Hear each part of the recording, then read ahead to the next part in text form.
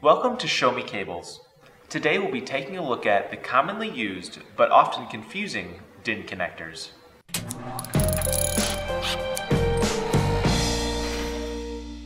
This is the 8-pin mini DIN panel mount connector.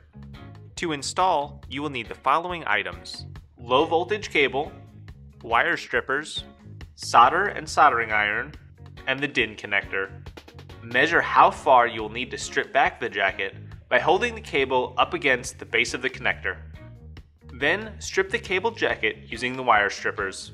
For this example, we will be using Cat 5e cable. You will also need to strip the individual conductors. Now comes the hard part: soldering. If you are new to soldering, it is recommended to find someone who's more experienced for the best results.